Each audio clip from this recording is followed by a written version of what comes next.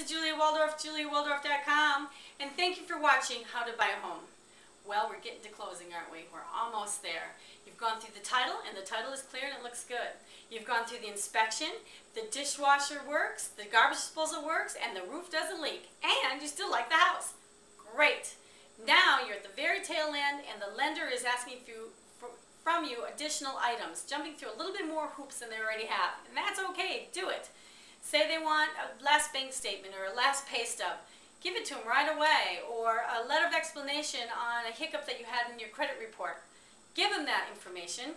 They're loaning you a lot of money, and golly gee, that's reasonable, even though it seems like it's a lot, but it really isn't if you think about it.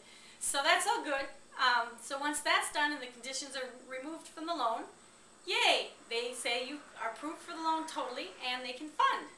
Well, how the next step is you have the walkthrough. And what you do is walk through the home. Preferably you're around to walk through the home. And what you're doing through a walkthrough is to make sure that there's no damage to the house that wasn't there prior. For example, I've had a burn in the carpet. It was no big deal though. Buyer didn't care, they're getting new carpet anyway, so it was no big deal. But it was like, whoa, what's this? That was kind of funny actually. It worked out all right. Or maybe water heater pops. It was a vacant house and the water heater pops. That happened too. And that was okay. The 1-year home warranty covered it. That was good. So things do happen. So you do want to walk through on that house. And usually it turns out just fine, but they do happen once in a blue moon. Not very often, but it can happen. And once you have that walkthrough, then you close on the loan.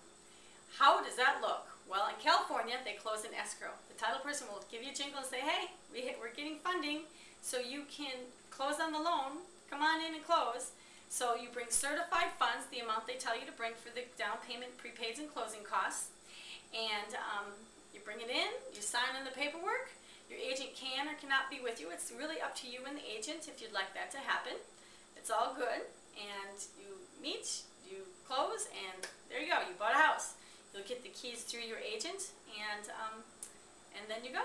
You bought a house. Hallelujah. In Colorado, they close at the table, and what that means is the agents get on the phone, they coordinate the closing, everybody meets together, and with the title person, the loan officer, the buyer, the seller, and the two agents is a common closing, and you sit down and you sign the paperwork. The loan officer is there to answer any questions you may have on your loan. The title person is there to answer any questions you have on the title.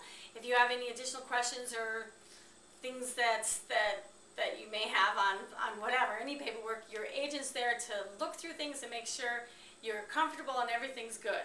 And that's exactly how it works. And everybody sits and chats, and the seller will tell you when garbage night is, and who they use for having their garbage taken away for the last 10 years, or just who the neighbors are and how nice they are and stuff like that. That's kind of how the closing works. It's really comfortable.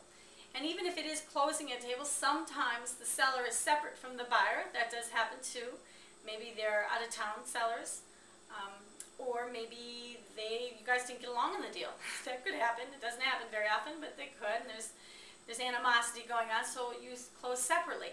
Or if it's a multi-million-dollar deal, I've had that happen, and you close separately in separate rooms at the same time, there's no animosity. It's just that's how they decided to close on that deal, is close it separate. Odd but true. It's true. It does happen.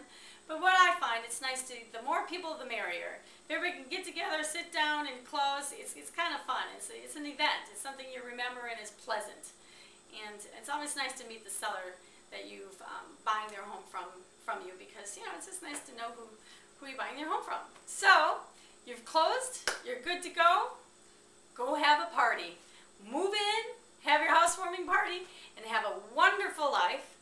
I do believe in home ownership. It does make everybody feel more stable. The children, the parents, whoever's living in that house feels a lot more stable, knowing that you can paint that wall. And yeah, it's a 30-year loan, but it will be paid off in 30 years, and you'll only be paying tax and insurance. You're not paying someone else's mortgage. It's a delight owning your own home. It gives you stability, it gives you confidence, it gives you self-esteem, it gives you a lot. It's wonderful. So I highly recommend owning a home, as you can tell. And congratulations. I hope this this whole series helped you on how to buy a home. If not, sorry. And if so, great.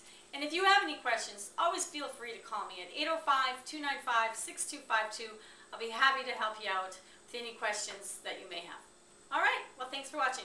Julia Waldorf, JuliaWaldorf.com. Ciao, ciao.